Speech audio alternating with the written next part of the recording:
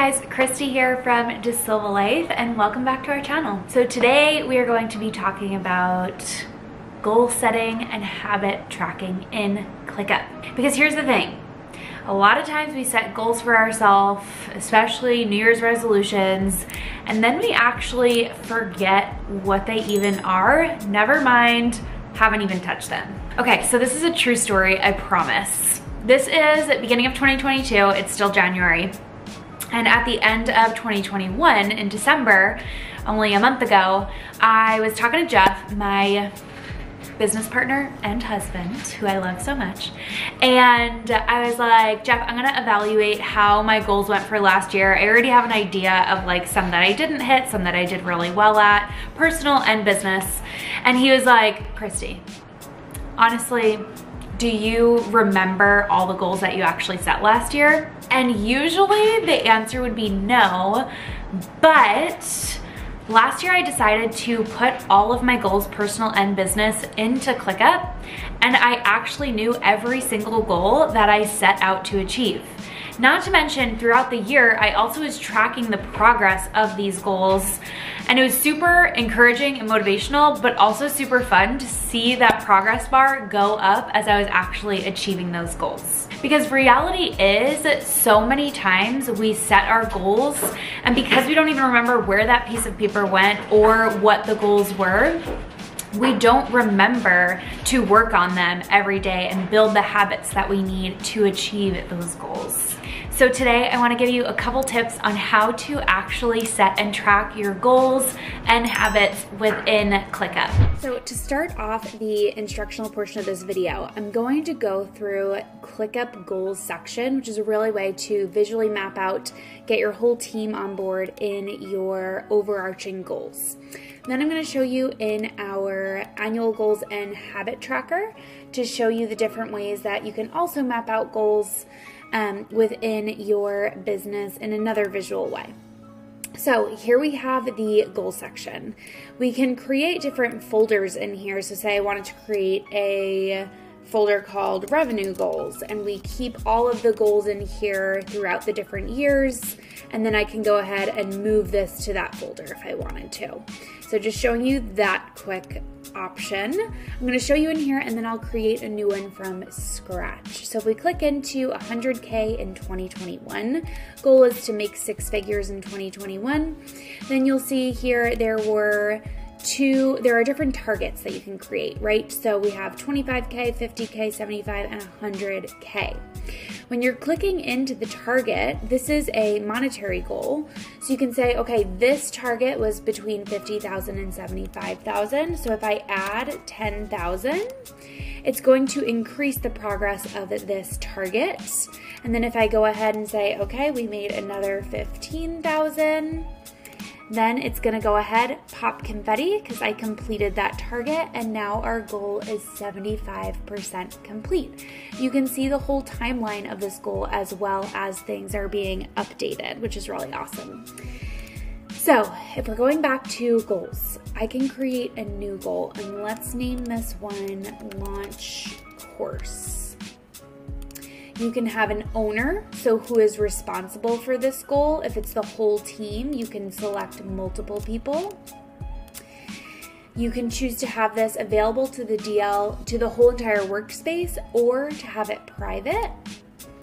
If there's a goal date, you can put that in there. So let's just say March 1st. And then you can choose a description. So let's say Launch Systems School Course. Okay, and then you press OK.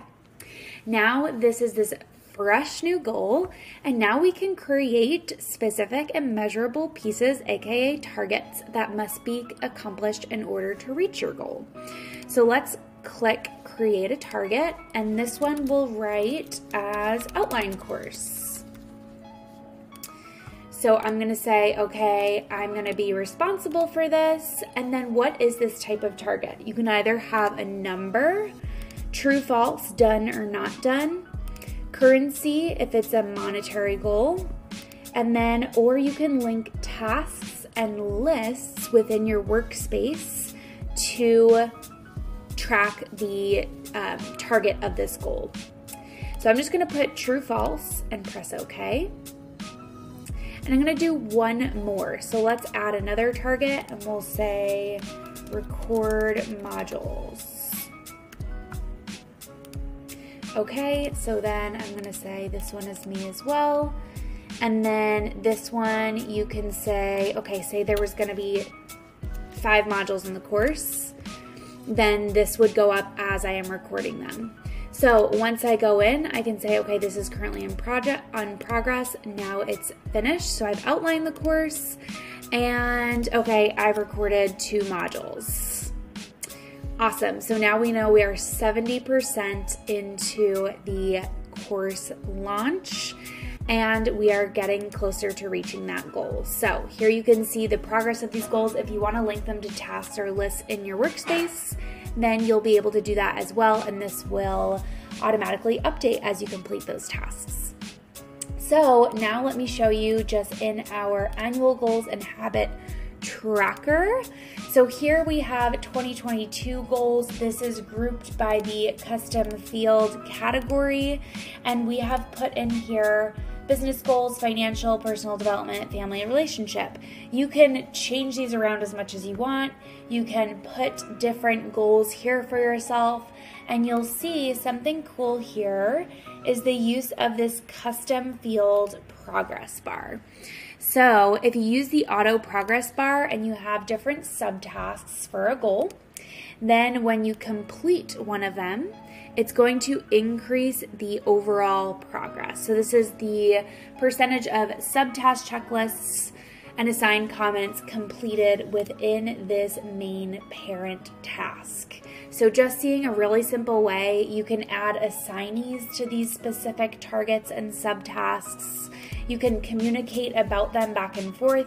So this just makes it a little bit more robust if you are wanting to keep everything in one place and add attachments, comments, things like that.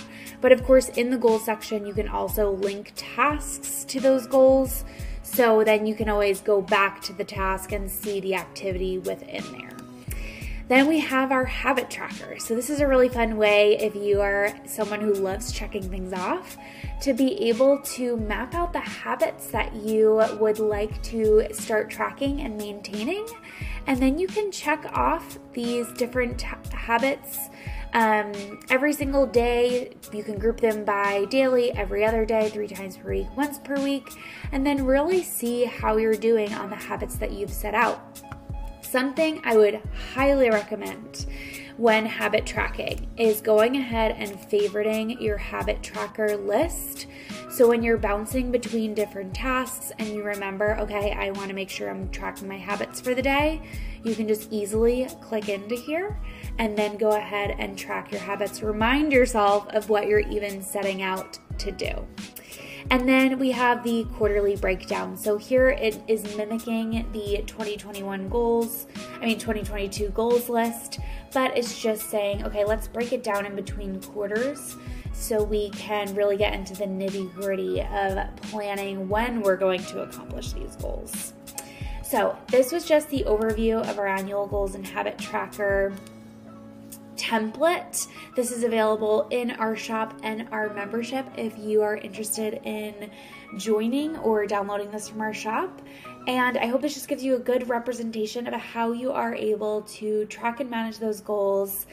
And one more thing I wanted to mention is if you do want to track these habits or set these goals for yourself, if you go ahead and you assign yourself, let's say, okay, we want to read 10 or 12 books this year, right? And underneath we put January, we want to finish the book Atomic Habits. How appropriate. If I go ahead and I put that I want to achieve this goal and I want to achieve it by the end of January, when I go ahead and look on my overview calendar, so now when I'm in the everything view, I have added this calendar and put a filter where the assignee is me and put on show subtasks. So now I see everything that I have to do, right? There's nothing in here, but if I add myself to different tasks, it will show up. And this is where I'm seeing every single day when I check my calendar, okay, by the end of January, I want to finish reading Atomic Habits. Or you can even put a start date in here as well. Say you wanted to put January 1st to 31st, and then when I refresh, it already popped up, you'll see, okay, Christy, you're supposed to be reading this book throughout the month of January. So if you set these due dates, you put on your calendar, you assign yourself and keep yourself accountable, you will achieve the goals that you set out. So hopefully that gave you a bit of information on how you can actually set and maintain the goals that you plan to achieve for the year. And here's the thing, a lot of times we'll forget about our goals, right? But if we set something in our ClickUp or on our calendar and we see those tasks being overdue day by day, it is so much more of an urgency in our head because we realize we're not working on the things that we really wanted to and that we set out to achieve. So making sure that you are setting these goals, putting them somewhere that's going to keep you accountable, putting due dates on them, and making sure that you're held accountable is what's really going to push you to achieve that goal you really desire. So I am wishing you the best for this year, or whenever you're watching this video, whatever goals that you're trying to achieve, I know you can get there, and I'm cheering you on.